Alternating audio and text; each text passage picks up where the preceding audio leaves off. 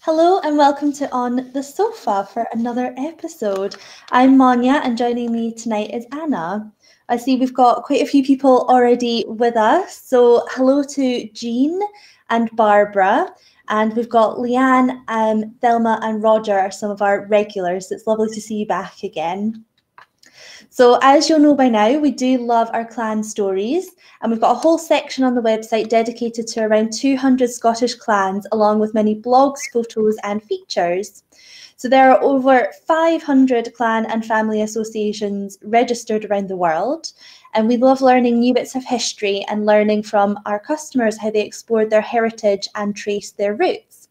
We are certainly not experts, we are just keen to share the information. But we do love digging into the often bloody and brutal stories. It's one of my favourite parts, which we'll see more of tonight. We like to highlight the lesser known bits of Scottish clan history and the work of the clan societies around the world. So don't hesitate to chip in if we've got anything wrong or if you've got any stories to add. We'd love to hear it. So Mackay is actually our clan of the month for February. So every month we choose a clan and celebrate their history, their castles, famous faces, and do an interview or two with interesting people from the clan or society. And we always welcome your input. So if it's your clan's turn, or even if it's not, and you've got stories to share, then please let us know. So it's so intriguing, as Monja said, just to hear the journey of Scots who've gone overseas and how they ended up there, and along with how you continue to celebrate your heritage in lots of different ways. So where did Clan Mackay originate? The name Mackay is derived from the Gaelic for son of Hugh or son of fire, but it's actually unknown who the original Hugh was. It's thought that he was likely a member of the ancient Celtic royal house and was caught up in a dispute for the throne in the 12th and 13th centuries. So there are two common origin stories for the clan. The first one was by Sir Robert Gordon, who was a 17th century historian, and the second was by Alexander Mackay of Blackcastle, who was an 18th, 19th century historian. So Gordon's account claims that the originators of Clan Mackay shared a common ancestor with the chiefs of Clan Forbes and Clan Farquharson. However, Angus Mackay disputes this, instead giving evidence to show that the connection between Forbes and the Mackays was actually down to close allegiance between the two families rather than a family bond. The allegiance began during the 16th century when both families were embroiled in a feud with Clan Gordon. Alexander Mackay's Blackcastle manuscript determined that the chiefs of the Mackay clan were related to the Farquharsons, but through a different lineage to that which was stated in the 17th century by Gordon. So that account explains that Mackay, very good name, the first chief of Clan Mackay, was a descendant of Malcolm Macketh, who is the Earl of Ross. So Macketh died in 1168, and Mackay was born around 40 years later in 1210. So the story goes that Macketh and his supporters fled from Moray to Strathnaver after a conflict with King Malcolm IV of Scotland. So in 1215, Kenneth Macketh, who was the grandson of Malcolm, was killed in battle whilst fighting against the king. It's said that the Mackays of Strathnaver are descendant from this Kenneth Macketh and Mackay, some very good names, and the Mackay may well have been his son or his nephew. So the son of Mackay married the daughter of the Bishop of Caithness, and the Mackays were gifted lands at Durness.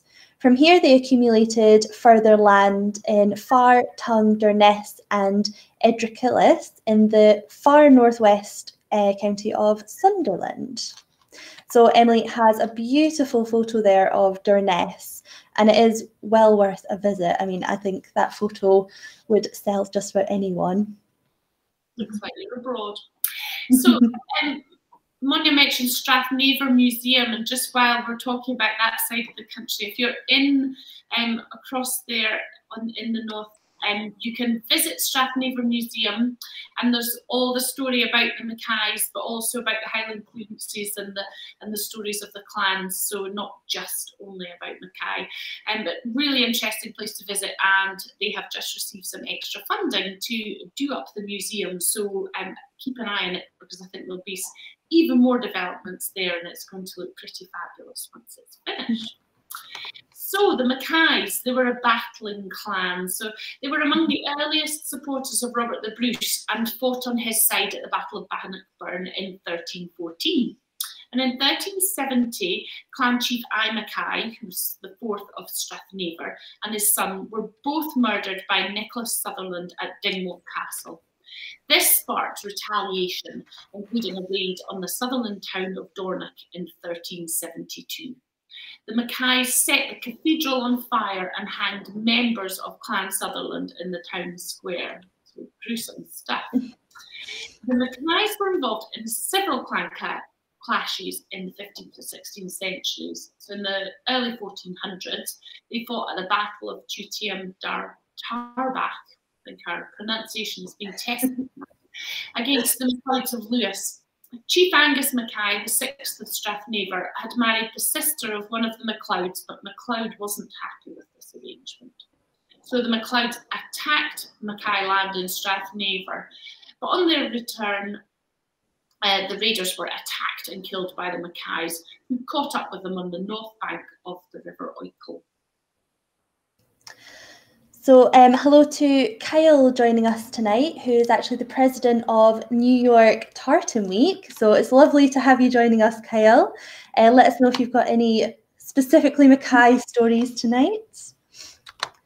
So back to the bloody Mackay history.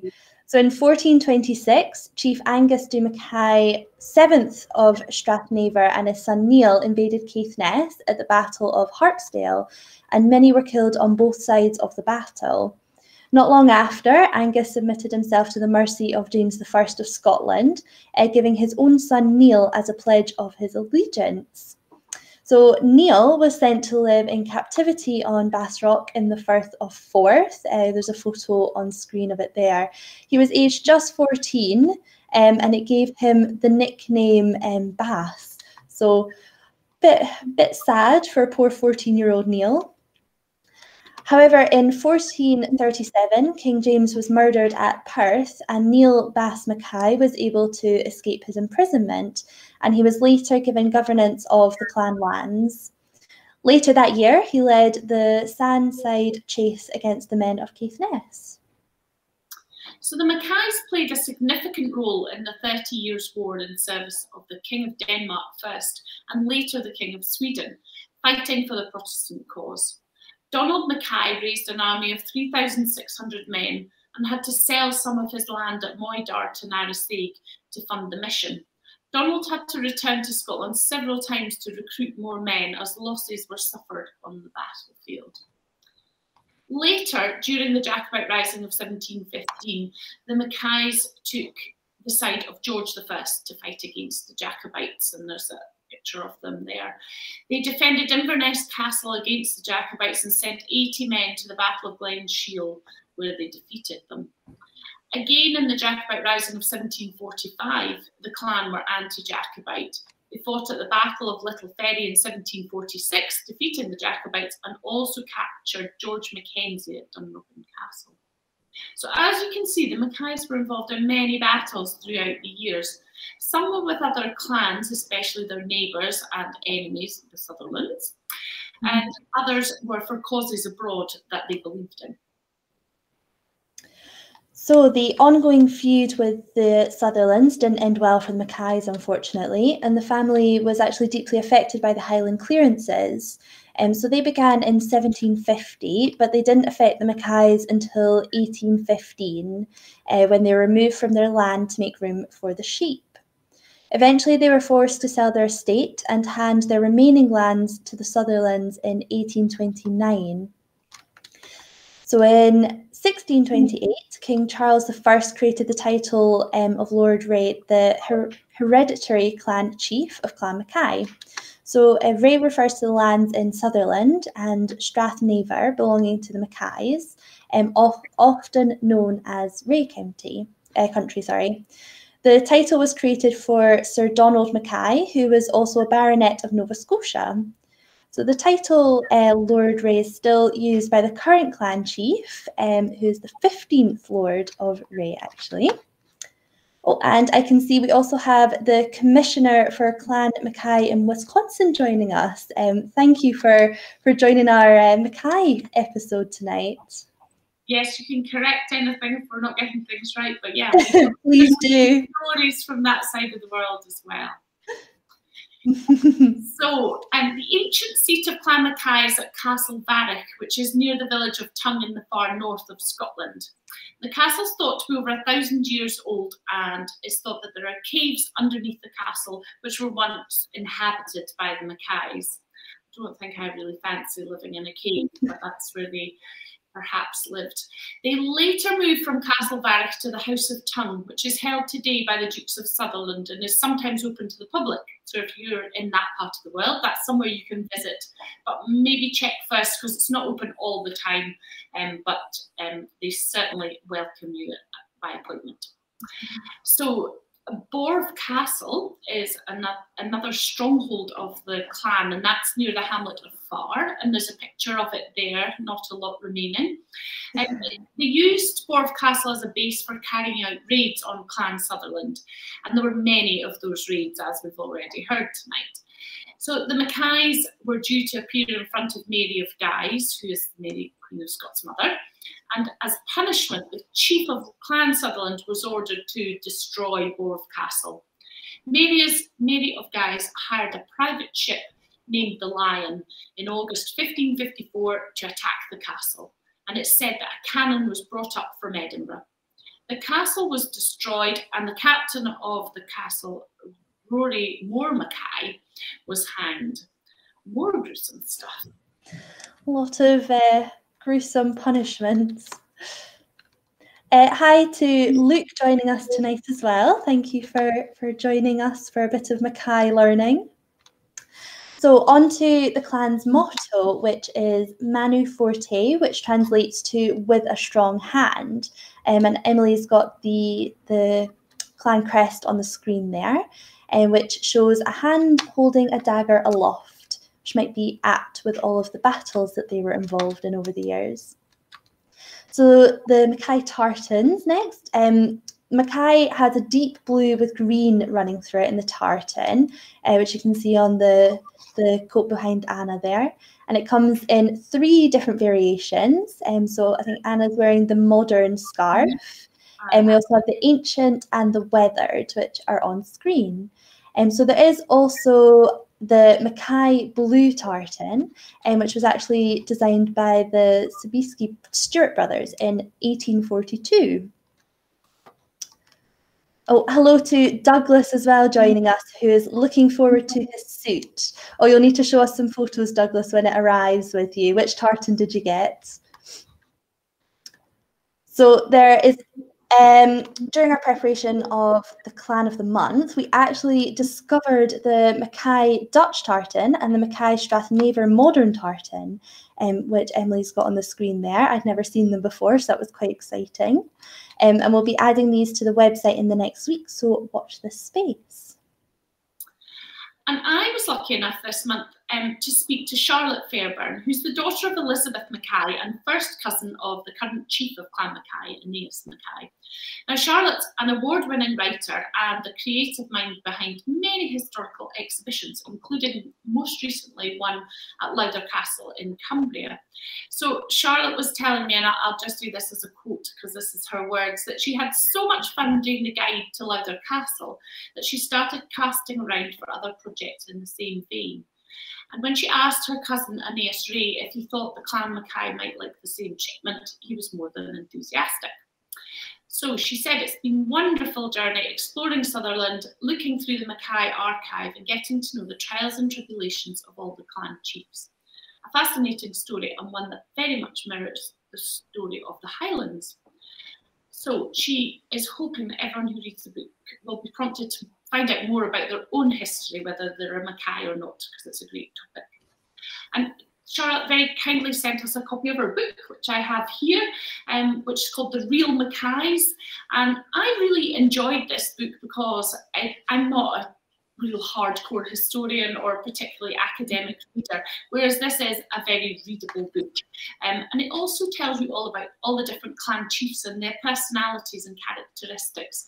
And so you learn a lot about them, as well as all their achievements over the years and how different they all were. So I have a few favourites, and I'm going to read out a few little bits from the book, which some of my favourite bits. And one of my favourite chiefs is Donald Mackay, the first Lord Reay, who died in 1649, and he was the 15th chief of the Clan Mackay. And I love this atmospheric description of him, which was actually written by Ian Grimble, who was chief of the Clan Mackay in 1965. So he describes him. He was of a swarthy,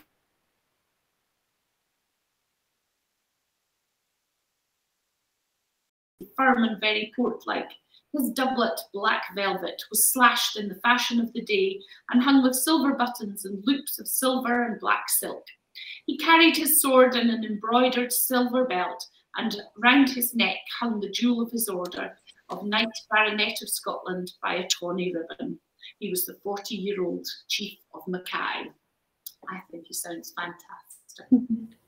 So Charlotte then introduces Donald in her book, and she says, and so into the family limelight, up to the head of the clan strode Donald Mackay. Donald Dhu, Donald the Black, a man whose character and deeds gave birth to many myths and legends, a man who fought in the court of chivalry in London, a case of treason, a man frequently mentioned, rightly or wrongly, in association with the devil. So, of course, Monja loves the story, and so do I. So we were intrigued by the mention of the devil and delved a little bit deeper. And I thought I would share the story, which Charlotte calls Lord Reay, the Devil, and the Shmoo Cave. So I think, did you say you'd been to the Shmoo Cave? Yes, I did the North Coast 500 a few years ago, and that was one of our stopping points. It's well worth a visit. You'll maybe see in the story it's a little bit creepy, but it's also beautiful in the right weather. Yeah, maybe not today, but the rain will actually down. So the story, Lord Reay, the Devil, and the Shmoo Cave. It's said that the first Lord Reay met the devil on several occasions, and each time was able to get the better of him. The Prince of Darkness was none too pleased about this, and one day followed Donald Mackay to Durness and to Shmoo Cave. Lord Reay was heading for the cave just before dawn. Because it was dark and he could not see, he sent his dog ahead. When the animal came out, howling and hairless, Reay realised what lay in store for him. He held back for a moment, and in that moment the sun rose. In the light of the day, the devil was powerless and left through the roof of the cave, leaving the 3 holes seen today. So I think you saw those holes. Can you, from above, when you went? Yes, we came from the top of the cliff, and you can see the hole through the top of the cave, and then you can walk down that path that Emily's got on the screen there, and actually inside the cave. And it's actually really big, and it's got a beautiful waterfall as well inside. So definitely recommend a visit if you're way up north anytime soon. Yeah, beautiful. So one more story, since we're so into our stories. So the other story was Lord Reay, the Devil, and the Fairies.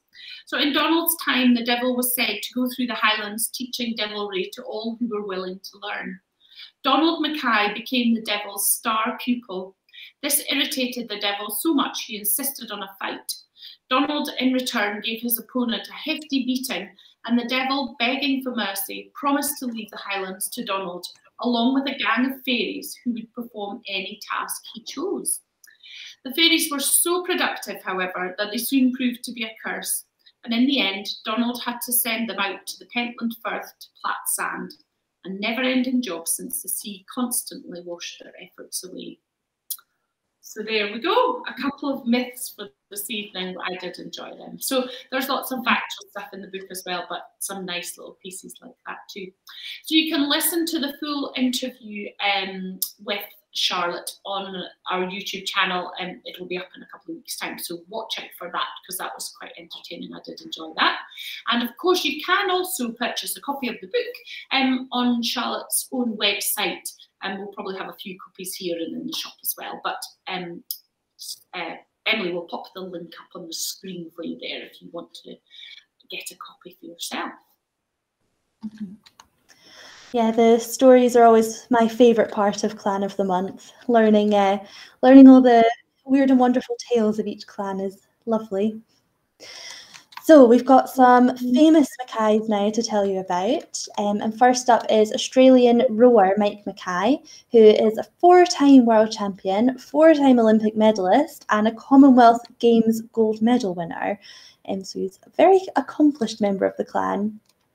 He was a member of the Orsum Foursome from 1990 to 1998, who a Coxless 4 crew who won multiple medals from 1990 to 2012.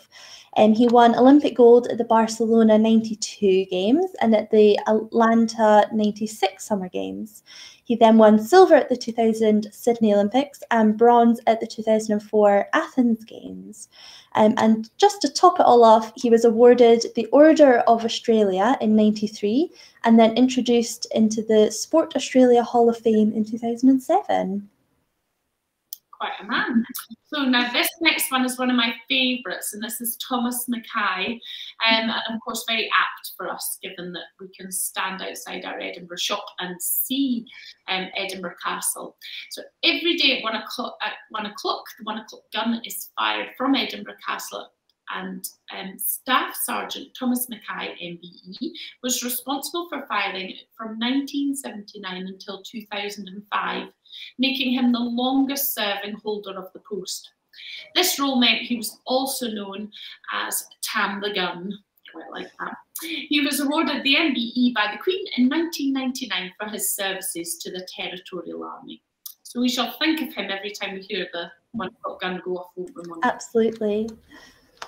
So next up is Lady Elsie Mackay, who was born in around 1893 in Simla, India, and she was an actress under her stage name Poppy Wyndham.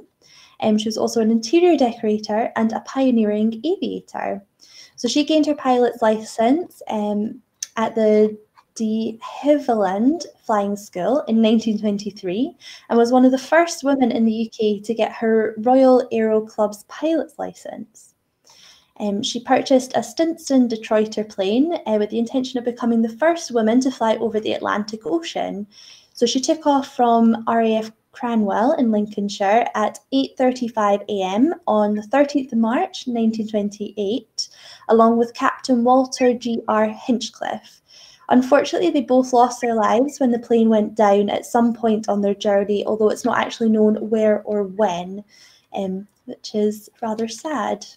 Yeah, she sounded like quite a lady. It's very sad. Absolutely. So another famous lady of the Mackay clan, so Katrine Mackay, was one of New Zealand's most famous food writers, and best known for her social columns and her best-selling book, Practical Home Cookery, Chats and Recipes, which was published in 1929.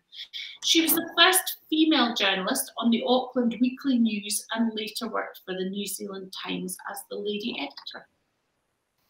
So there we have it. Our roundup of the Mackays, some history, some current day people, and some stories. So on to the questions. Let's see, Monja, have we had any questions? Well, first one isn't a question. It's actually something to add to our famous faces. So Sam in Australia actually just sent us a fun fact about John Mackay, who was an explorer, sailor and harbour master, who was born in Inverness in Scotland and was best known for founding the city of Mackay in Australia, which is very interesting. Didn't know that. No. We do have one question coming up. Somebody is coming to, not said what their name was, I'm coming to Scotland later this year. Where is Sutherland in Scotland and where is the Ray Estate if we want to visit? So Sutherland is in the Highlands and it faces the North Sea on the east and then the Atlantic Ocean on the north and the northwest. You might have heard of Cape Wrath and its magnificent cliffs, which is mainland Britain's northwestern extremity. So the Ray estate then is situated in northwest Sutherland. Within the estate boundaries are the well-known and instantly recognisable peaks of Ben Stack and the southern slopes of Foinaven. I hope I'm saying that right. You're not a walker then, Monja, because I think if you're a keen walker, you'd maybe have been up Ben Stack. Absolutely. So we've also had a question about how to join the clan society. So I'm sure that one of our learned listeners would maybe point you in the right direction. But anyway, Emily's going to pop the link on there for the Mackay Clan Society. So if you want to join or find out more, then that's the place to go. And those links are also on our website. We have a page dedicated to Clan Mackay, and on there are the links to the societies both in the UK and overseas. One more question, Monja, we've got here is, which of the Mackay tartans should I wear? So which of the different ones? So the modern, ancient and weathered versions are all, they're actually all versions of the same tartan. So really it's down to personal taste and which you prefer. Obviously they all vary in colour, so you might prefer the lighter or the darker ones. I prefer the ancient to the modern personally, just because it's a bit brighter. But yeah, all down to personal taste, really. I think that brings us to the end of our questions. So thank you very much for joining us this evening and exploring Clan Mackay. I've really enjoyed it, and we do really like learning about all these different things. So if you've got anything to share afterwards, please send it on. We always collate a blog full of stories from the roundup of the month, and we'll publish that at the end of the month. So if you want to share anything with us to include in that, then please send it over. We'd really love to hear from you. So I think that's us for this evening. Next week, it's all about romance, and it's going to be nearly Valentine's Day. So we're looking at Scottish flowers and traditions for a romantic day. So join us next Wednesday. Monja will be on our holidays, and I shall be here. So we look forward to it. Thank you very much for joining us. Thank you.